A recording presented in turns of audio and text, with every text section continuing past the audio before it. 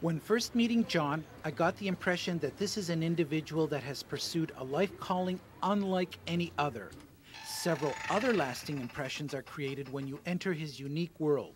A crowded apartment, which is bursting at the seams with electronic equipment from floor to ceiling. In the bedroom, the kitchen, and the living room.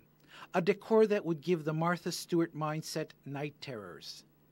Basically, it's very selected military Navy surplus equipment. And it's used for RF generation and RF monitoring, radio frequency production, analyzing the signals, and actually putting them back out in transmission forms and that. So a lot of this stuff is used in, well, in experiments that caused me some rather interesting adventures. Experimenting with the electromagnetic field is the key to several of John's discoveries. One of them is called the crystal energy converter, or power cell, which seems to produce sustainable electricity from the air around us.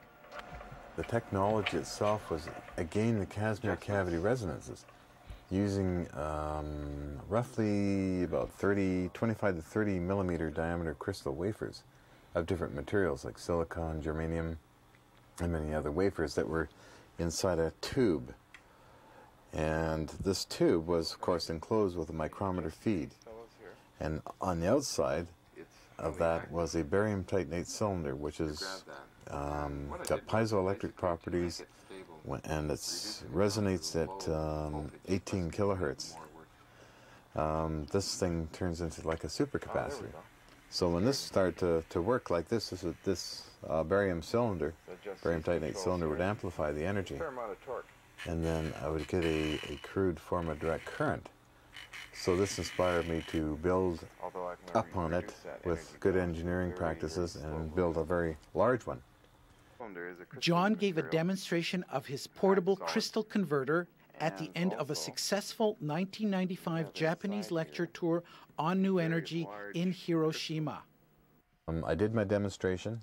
I had 2 TV cameras on me, and there was a third at a distance covering all of this. And I gave the demonstration. It worked fine. Then I decided, without even doing anything, just take everything all apart, just destroy it. This is my end demonstration. Time to destroy the thing. So I took it all apart. And the TV people got in there with their lights and all that and checked everything, and there's no batteries. Since there is no visible source of energy generation, these devices are running into resistance from the current scientific thought. They seem to be violating physics' first law of thermodynamics, the conservation of energy, which means that you can't get more energy out than you put in. That's why this new energy discovery is perceived as the old idea of perpetual motion, creating energy from nothing in a finite closed system. The theory in quantum mechanics proposes that such devices operate in an open system, harnessing the energy present in the vastness of space.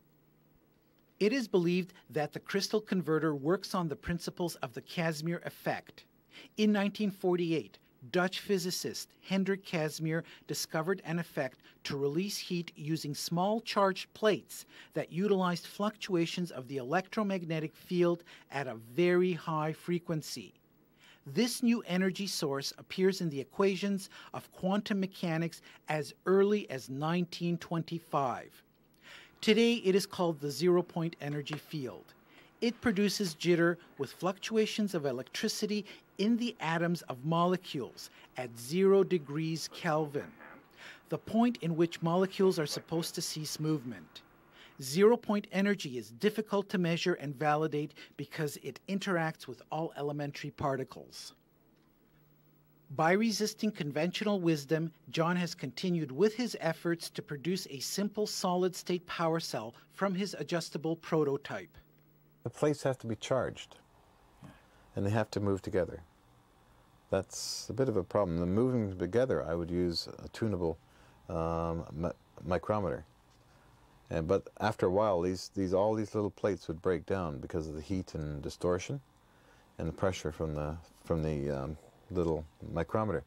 So I had to think that what else could I do to have something that is usable, practical.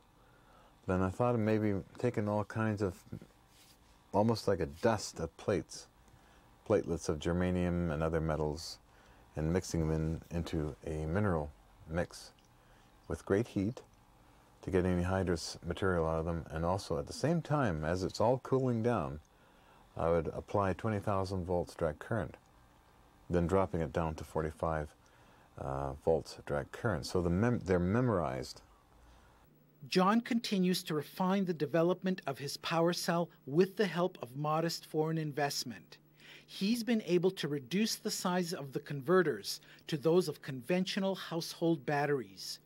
Once perfected, the crystal matrix can be seamlessly integrated to any device that requires electrical energy. The changes could be revolutionary.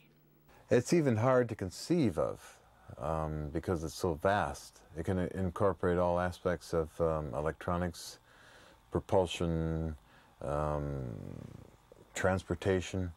For the environment, it would create more industry in changing over from fossil fuels into more modern vehicles for transportation and that. So it'd create a lot more jobs. Basically, we're dealing with a zero emission problem and actually using natural materials to harness this energy, meaning it's basically just minerals. When it comes down to the technology, it's exotically simple in production, and it's also factory compatible. Zero-point energy is a hot topic in certain small scientific circles. Recent developments in quantum physics indicate a possible massive energy source.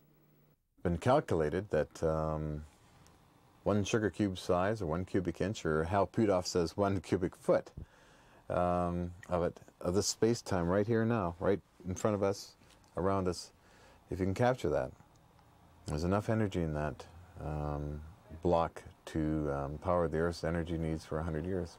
Richard P. Feynman, Nobel Prize winner, states a light bulb-sized piece. A U.S. patent was issued on technology based on this energy source. This is a significant event because the U.S. Patent Office clearly states it will not issue a patent for something it deems to be perpetual motion. It's interesting to note that my competitor in this has a U.S. patent already, Dr. Franklin Mead, who does know my research.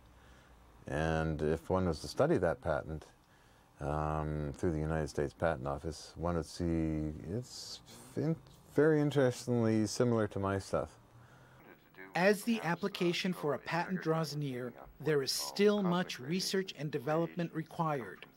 Since the lack of interest by Canadian scientific institutions is clearly evident, a growing foreign interest will most likely provide the financial impetus to bring this discovery to fruition.